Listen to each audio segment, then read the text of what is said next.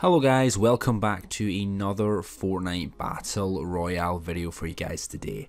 In this video we're going over everything we know about the cubes inside of the game. We're also going to be showing you guys exactly where they're going to finish up after they are rolling round the map. So if you guys are unaware, the cubes are currently moving similar to basically how they did way back in the day, but now we've actually got ourselves way more cubes to work with. So we've got a golden cube and we've got ourselves about 5 purple cubes. Now the purple cubes are all originated from each corrupt area, so there's 5 corrupt areas on the map and there's a purple cube at each one, and we have a golden cube.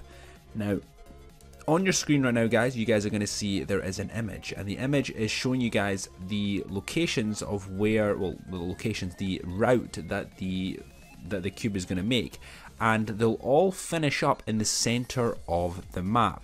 This is similar to how the cube finished up in the center of the map basically way back in the day. So there's obviously something in the center of the map that these cubes want to do, and there's going to be some sort of reason why they're all wanting to collect up together. So I'm probably predicting there's going to be some sort of event at the end of the season involving these cubes. Now as these cubes leave the map, the corrupted areas around the map will become more corrupted and basically spawn lots of little cubes. So there's another image here. So the purple cubes are the bad ones. The gold we are presuming is we're just presuming that's the good one. But we do have another cube, the blue cube, but that's not currently moving throughout the season. That's just going to stay down at the bottom of the map.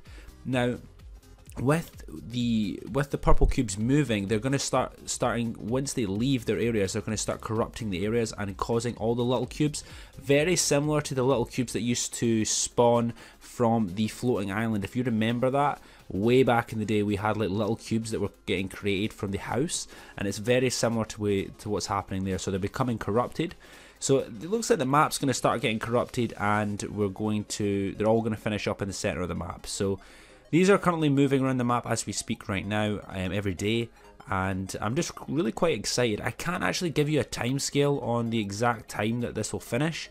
There is some leaks out there that will tell you that. I will have to actually get that out, but it looks like, yeah, we're just going to be watching them go around the whole entire map, which is really interesting stuff, and I'm really excited to see where these, where this Fortnite storyline ends up, because as you remember, if one cube caused that much destruction before in the Fortnite map, what is about 6 cubes, 7 cubes going to do?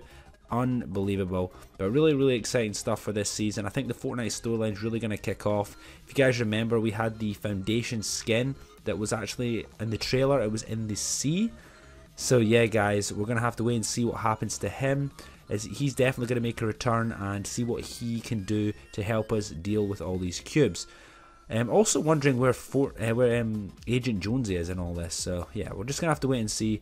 Really exciting stuff, and I absolutely cannot wait for this. So anyway guys, that's pretty much it for this video, just discussing where all of the cubes are going to end up.